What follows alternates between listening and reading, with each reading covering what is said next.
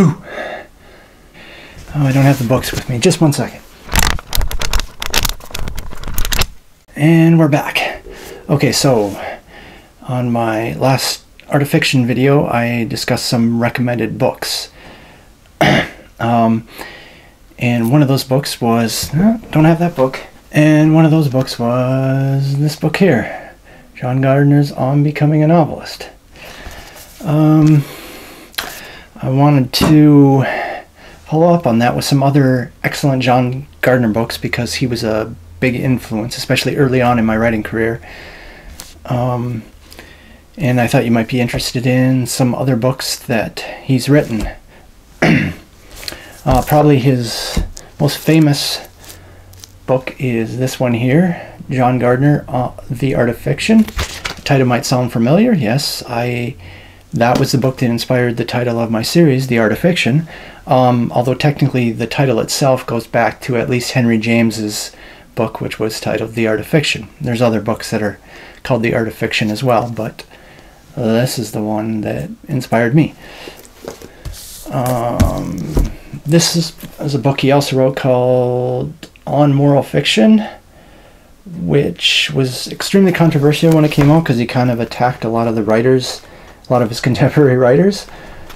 But I think the basic premise of it is still sound and still relevant today. Obviously, because he attacked some of his contemporaries, it'll be a bit dated. You probably won't recognize some of the authors that he mentions or that he goes after. But again, the actual argument still holds, or at least is worth being aware of. Then we got this book, John Gardner on Writers and Writing. This one's a collection of just some essays, some book reviews that he did, but it also adds to his overall arguments, so check it out if you're interested.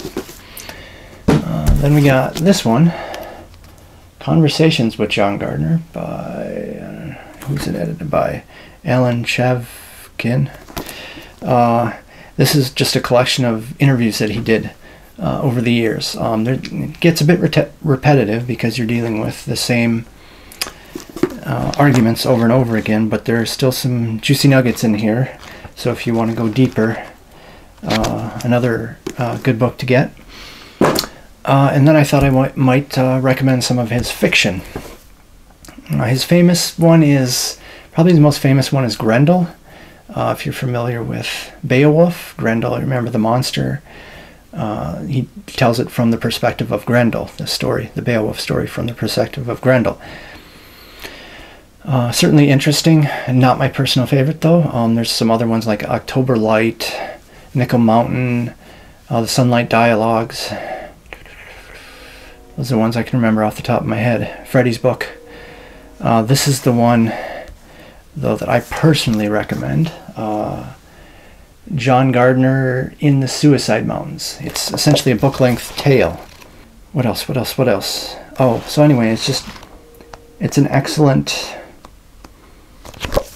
presentation of his ideas in a fictional form, so you get to sort of see how those ideas play out in the real world, so to speak, or in the fictional world. Okay, I guess that's all I have for this week. Bouncing on my bouncy ball. Okay. Any other John Gardner books you like? Put them down below. Okay, bye.